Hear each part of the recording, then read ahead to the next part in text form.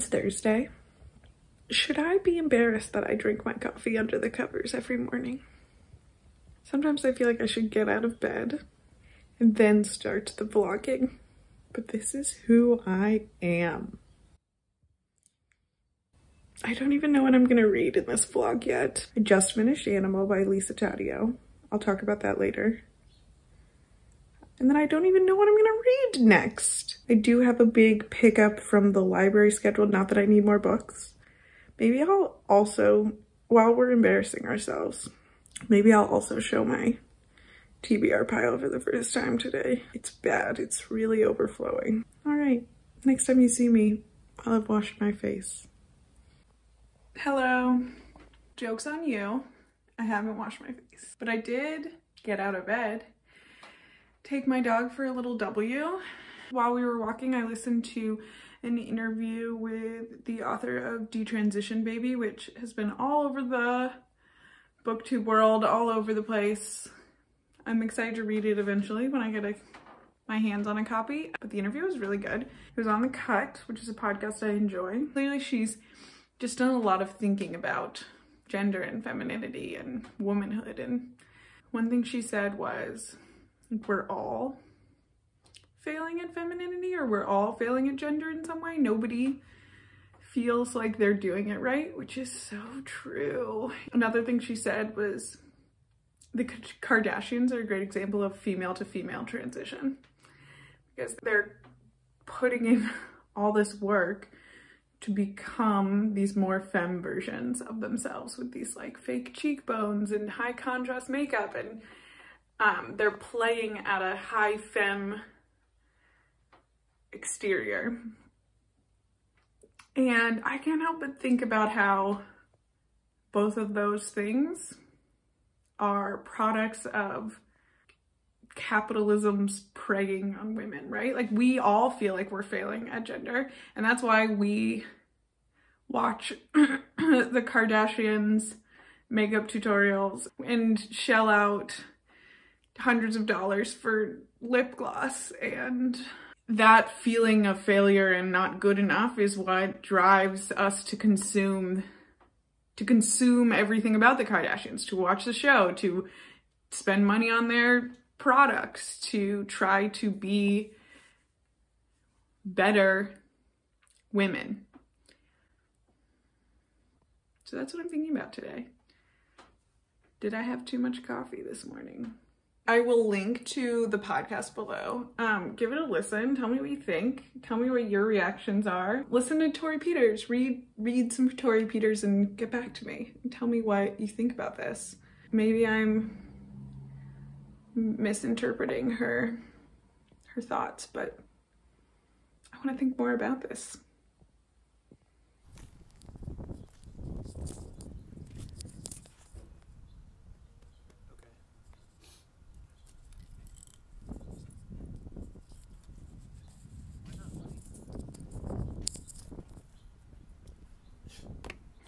Hello, I'm back from the library. I have 4 books here. Pretty excited about all of them, actually. Milkman, really, I think this might be a 5 out of 5 for me. I have high expectations for this. Grace just read this in her Irish author readathon, and it looks phenomenal. Idaho, I actually don't know a ton about this, but CJ mentioned this in her Good Writing, Good Plot video. So we'll check that out. Minor Feelings, An Asian American Reckoning by Cathy Park Hong.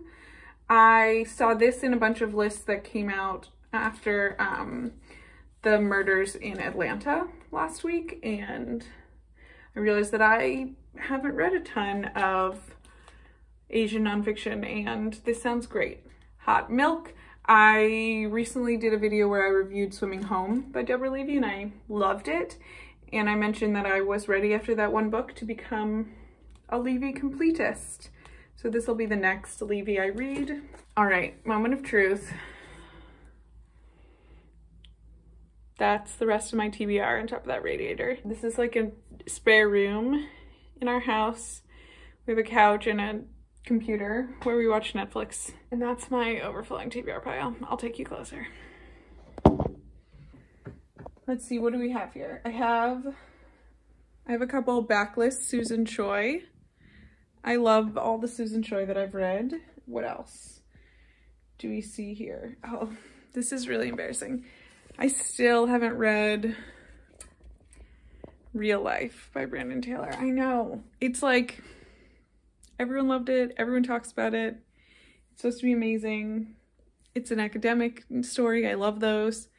I don't know why I haven't done it yet. It's sitting right there, but just haven't gotten there yet. I have some backlist Rachel Cusk here, Arlington Park, and then Cleanness by Garth Greenwell's another one that's all over the place that I definitely want to get to, The Memory Police.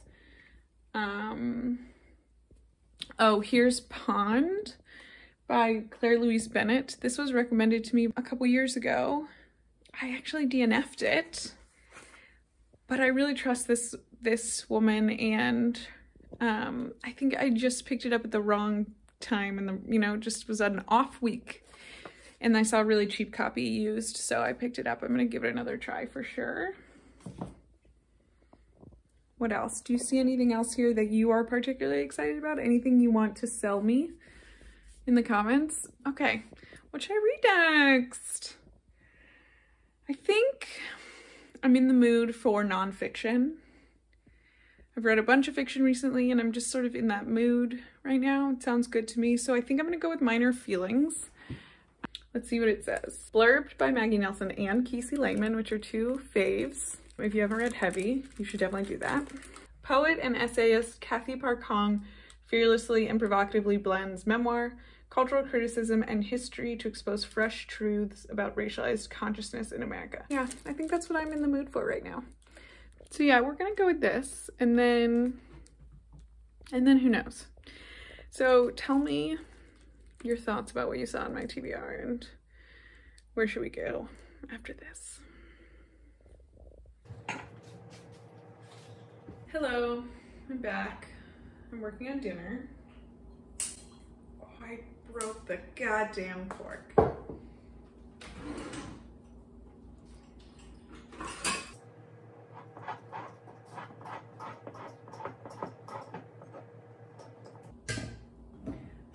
Well, I guess I have to finish this tonight. I'm working on dinner. We are having sabich, which is an Israeli street food. Hi, Ben, my Israeli friend. It's like eggplant sandwiches, sort of, with lots of stuff. I'm not following a recipe. So we'll have some salad. I'm pickling some onions. We'll have some feta. I hard-boiled some eggs. Yeah. I read the first two essays in Minor Feelings. Really good. I'm really enjoying it. I love a good essay collection. The second essay is called Stand Up, and that's the one in which she introduces the concept of minor feelings. She argues that, in traditional race narratives in America, we want to see like large action and then outbursts to overt racism, and minor feelings are the reaction to feeling kept in place, constant oppression. I'm really enjoying it. She references Ocean Vuong, who I love. Oh, also, when talking about minor feelings, she says like, minor feelings are inconvenient to white people. And then she talks about how the standards for white people and minorities are different, and how this behavior from racial minorities is undesirable or annoying and lionized in white male figures such as Karl Knausgaard.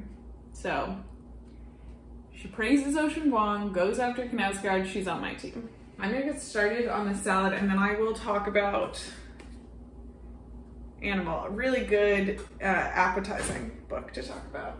Okay, Animal. Animal is about a woman named Joan. She is having an affair with a married man. When the book opens, he walks into the restaurant where she's having dinner with someone else, and he kills himself in front of her. So she leaves Manhattan and goes out to LA. She's in search of someone in Dallas. We don't know why. Yeah, that's the book. There's a lot of rage and violence. I would say tons of trigger warnings for rape, sexual assault, suicide, murder, miscarriage. It is definitely an uncomfortable read, and it is definitely supposed to be an uncomfortable read. It actually took me longer to read than I thought, and I was sort of thinking like, why is this taking me so long? Am I in a reading slump? I think that that was really the intention. That was Taddeo's intention. When I first started reading this, I was like, is this a thriller? And like, maybe it still is, I don't know. I don't know what a thriller is, but it's definitely not a page turner. It is just so uncomfortable to read. At night, I would be like, wow, I need to put this down because it can't be the last thing I read before I go to bed tonight.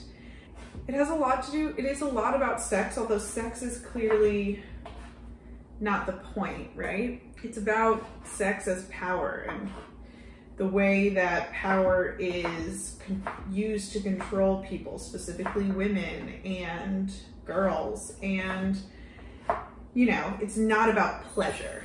The main character, Joan, seems pretty incapable of experiencing pleasure. She is very much like a moshfegh character. I found this book to be very moshfeghian. If you enjoyed My Year of Rest and Relaxation, I think you would enjoy this book. It's My Year in Rest and Relaxation with rape and murder. So it's hard to explain, which is a good thing I liked a book. The writing is beautiful, which you know is important to me. Yeah, I enjoyed it. It was a wild ride. So I do recommend it. I'm gonna finish making dinner, try not to chop my fingers off, and enjoy my wine. And obviously, I'll show you my final product here because I'm gonna be so proud. All right, we have roasted eggplant, feta, some pickled veggies, hard-boiled eggs, pita, like a minty yogurt sauce, a little salad, and some pickled onions. Look at that cuddled up little monkey. Yeah, I'm talking about you. It's Friday morning. I worked out and took a shower and thought I'd check in before I get my day going. I need to put you down so we can chat. This is better. As I said, it is Friday morning. It's pretty gray and yucky out. I have some work to do today, and then the sun is supposed to come out this afternoon. And so I think I'm gonna take myself to a wine bar and enjoy some reading with a glass of wine.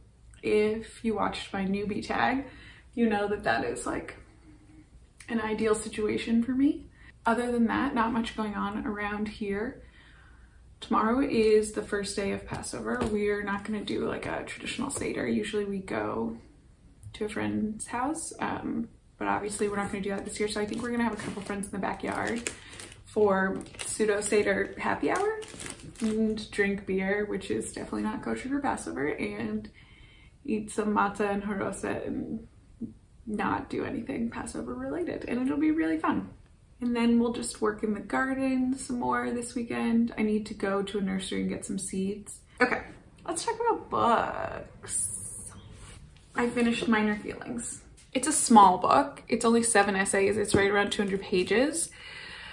So I breezed through it in 24 hours, but I think it definitely could have benefited from like a slower, more thoughtful read. I think a few of the essays I definitely will reread. I'm also excited to read around it, to read some Own Voices reviews and just, yeah, look into it. There's so much good reference. I mentioned she references Ocean Vuong, but she talks about a lot of artists, some that I am familiar with, some I'd never heard of. So I'm excited to like read up and see what some of those references are. My initial impression is that this is like a masterclass in nuance. I think that she takes subjects that are often painted in broad strokes and really dives deep and thinks about them on a granular level. I mean, even the concept of Asian American, right, is such a broad category that represents an entire continent of multiple religions and ethnicities. And one of my favorite essays was called Bad English. And there's a part in the essay in which she talks about, the dog is snoring behind me. Did I wake you up? There's a part in the essay in which she talks about appropriation of different cultures. And she says, how far can I travel harvesting bad English before I'm called a trespasser? At the time of my writing, this country has seen a retrenchment of identities on both sides of the political spectrum. The rise of white nationalism has led to many non-whites defending their identities with rage and pride, as well as demanding reparative action to compensate for centuries of white plundering from non-Western cultures. And then she goes on to say, like, obviously that is a justified reaction, but a side effect of that has been this idea of like stay in your lane politics, in which you can only speak from your personal ethnic experience. Such a politics not only assumes racial identity is pure while ignoring the messy lived realities in which racial groups overlap, but reduces racial identity to intellectual property. And then she connects this idea to the idea of thinking of art as a commodity, in which art circulates for profit, and then that profit is often, if not always, taken in by the white people or people of power. And she says, speaking on this subject, Amiri Baraka offers an invaluable quote. All cultures learn from each other. The problem is that if the Beatles tell me that they learned everything they knew from Blind Willie, I want to know why Blind Willie is still running an elevator in Jackson, Mississippi. In reacting against the market economy, we have internalized market logic, where culture is hoarded as if it's a product that will depreciate in value if shared with others, where instead of decolonizing English, we are carving up English into hostile nation states. I think that's such a good take on this idea that we are so entrenched in this commodification capitalist thinking that we apply those rules to we recognize that something is wrong with people gaining value and wealth off the idea and works of others, especially marginalized groups. But then when we try to fix that problem, we then apply the profit market logic, which isn't serving to solve this problem when that market and its logic is at fault. A really good read, and like I said, I'm gonna do some reading around it, I think. And then my next read, I got an exciting package yesterday from our friends at FSG, an advanced copy of Second Place, the new Rachel Cusk. It says tentative publication date of May 4th, 2021. So this is definitely gonna be my next read. What's that you say about seeing all my TBR pile yesterday? I know, but it's the new Rachel Cusk. I have no self-control. So I'm gonna crack this open, hopefully at a wine bar later today. Am I taking Casual Friday too far? The best thing about working from home is the Canadian tuxedo, right? The first book I wanted to bring up was Minor Feelings by Cathy Park Hong. Sometimes her claims in this book feel a bit offhanded or not explained as thoroughly as I would have liked, but this is still a great entry point into anyone wondering about sort of a nice collective way, especially thinking of how or what the Asian American experience feels like. Update, we're having a good day. Got the goods. Alanis Morissette played on the radio on the way. God is good.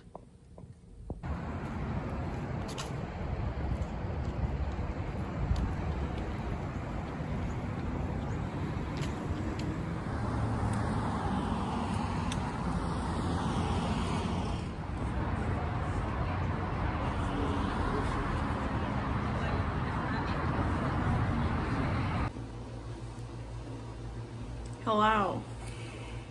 It's Saturday. We have the Carhartts on, which can only mean one thing. Yard work day. I'm gonna sow the seeds that I got yesterday and do some other stuff. The dishwasher's running. You can probably hear that, can't you? Tonight is Passover. It is supposed to be beautiful, so we're gonna have some people in the backyard to drink beers and eat tangentially Passover related snacks like matzah toffee, and I'm gonna make harosset balls. Harosset truffles. Sounds more appetizing. I think I'm also gonna film Jalen's bar in the bookcase tag today. I don't know when that's gonna happen. Here, I'll show you outside. We're working on getting the patio set up. Justin dragged out the patio furniture and the outside rug and hosed them off this morning. Should we do like a rosebush check? Do you see these buds? We're gonna have roses, babies. Babies. There will be roses. All right, that's all I have for you today. I need to get to work. See you in a few hours. Happy Passover, friends. We're making harosset. Chewed fruit. Yum.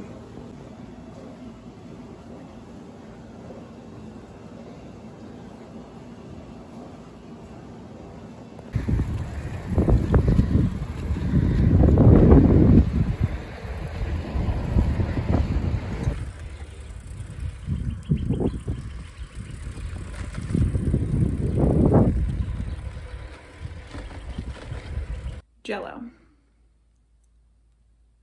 We had a bike ride. We did some yard work. We had a shower.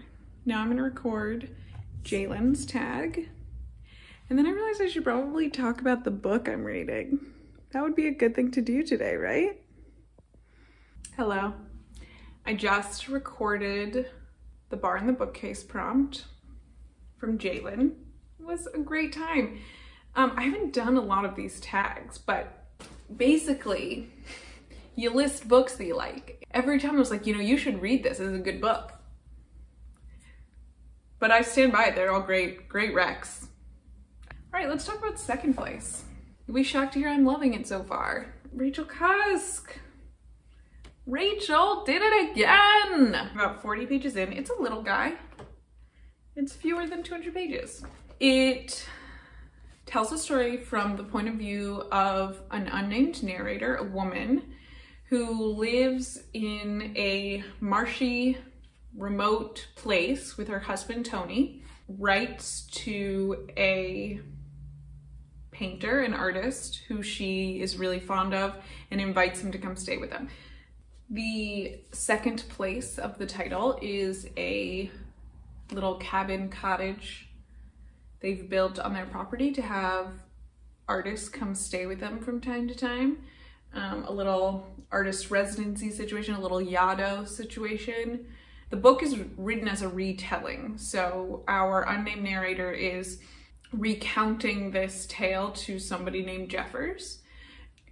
Because it's written in this style, the narrator is able to reference things that happened before, but also reference things that will happen that haven't happened yet in the narrative and say, I should have seen it coming, or this is when everything turned downhill, right? And so it seems to be this idea about how we retell our stories after the fact and how we try to control the narrative along the way. As always with our girl, Miss Cusk, the writing is just out of this world. It is so good. The narrator has a daughter named Justine, and about motherhood, she writes, when Justine arrived on this earth and seemed to want to stand in the same spot that I was in, only I was there first. I could never reconcile myself to the fact that just as you've recovered from your own childhood and finally crawled out of the pit of it and felt the sun on your face for the first time, you have to give up that place in the sun to a baby you're determined won't suffer the way you did. and crawl back down into another pit of self-sacrifice to make sure that she doesn't. Where did you get the gall to be so good, Rachel? I'm really excited to go read it right now and sit outside in the sun and do that for a little while before guests come over for some Haroset truffle ball things.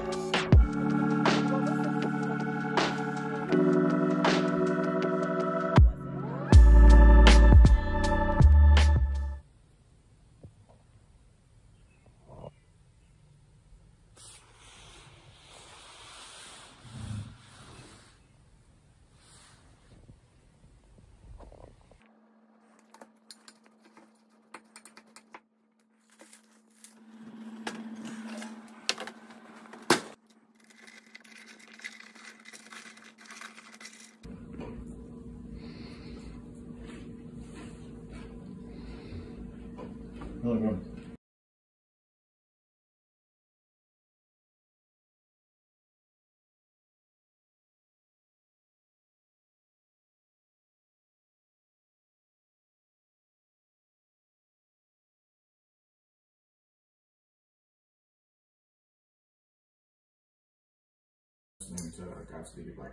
That was a good chunk.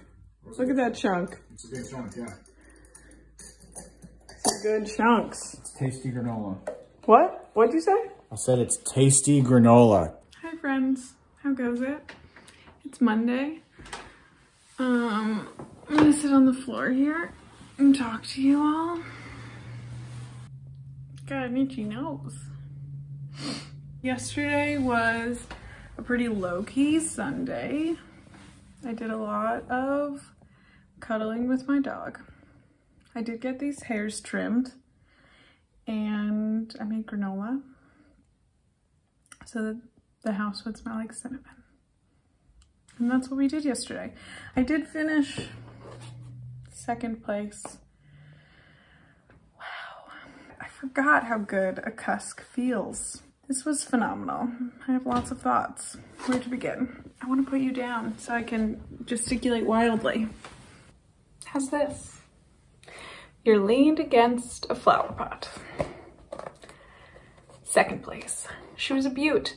As I mentioned before, this is a first-person narrative. A woman whose initials M, that's all we learn about her name. She lives in sort of like a remote coastal region with her husband Tony, her grown daughter Justine, and they have a cabin or cottage on the property where they often invite artists to come stay and do their work. M is a fan of a painter's work who goes by the initial L, and she invites him to stay at this cottage, which they lovingly refer to as the second place. This book is about male privilege. That's what this book is about. First of all, look at the number of dog years we have here. Our narrator is obsessed with discovering the truth, and she feels like L, this painter, represents this ability to not be burdened by the necessity to create and recreate and make narrative. He has complete freedom, he has no responsibilities, and he can paint art and just show what he sees and the complete truth. Whereas she is responsible for the well-being of so many people, not least of which is her daughter Justine.